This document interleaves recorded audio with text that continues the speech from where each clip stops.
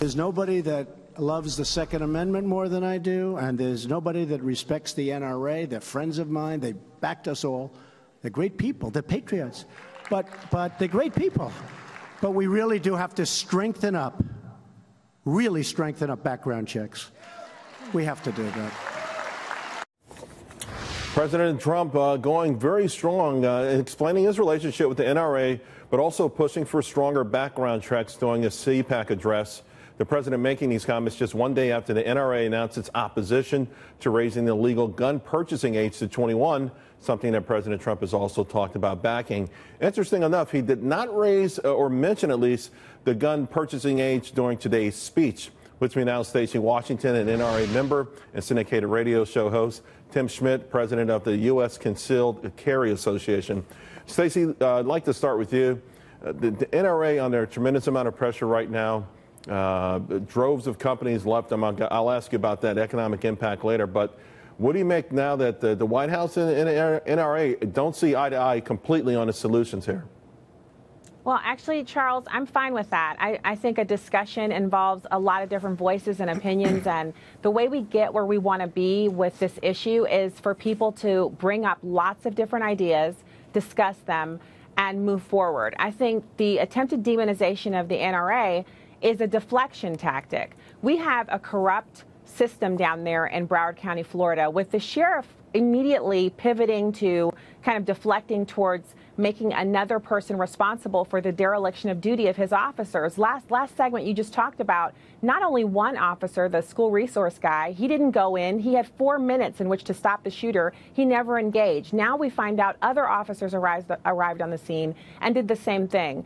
These people need to be held accountable. And so, Charles, I'm talking about holding people accountable. If you are in charge and you don't spend the dollars to make a building safe, you should be held accountable. If you're elected or hired, I don't disagree with you on that one, Stacy. But yeah, as someone who's been a solid NRA supporter, would you be upset if they did decide to raise the federal age to 21 for a handgun, enhance background checks, get rid of bump stocks, and maybe other things? How hard would you push back against that?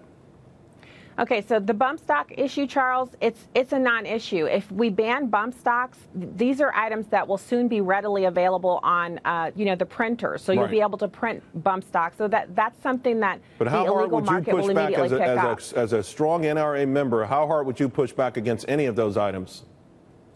I mean, I have to say, Charles, I think we're not talking about the right things here. I would push back against raising the legal age because we have people on active duty, as I was. You're 18 years old. You can carry an M16 or an M60, an M4 on active duty, and you can fire it. Then you come home to the United States, and you're not allowed to own a firearm because you're 19 years old. I think this is the wrong focus. And I want to be clear here. I know we have mental health. Our entire apparatus for mental health is completely destroyed. It needs to be rebuilt. That's where we should put our initial efforts and then start talking about family life. We're talking about homes that are broken. This kid, he's a monster, no doubt about it, but this kid was absolutely falling through the cracks. There's no doubt about that. He fell through the cracks. The warning signs fell through the cracks. But more specifically, and Tim, I also want to bring this up with you because right now the NRA is being treated like public enemy number one. I'm starting to see tactics that were used by Reverend Sullivan back in the days when they wanted America to distance themselves from apartheid South Africa. Do they deserve this sort of treatment that they're getting? At least half a dozen companies have said they're going to drop their association or the discounts offered to NRA. And now there's pressure on AT&T, Amazon, Alphabet, Google, Roku, just to name some, not to advertise on NRA TV. Do you think that's right here?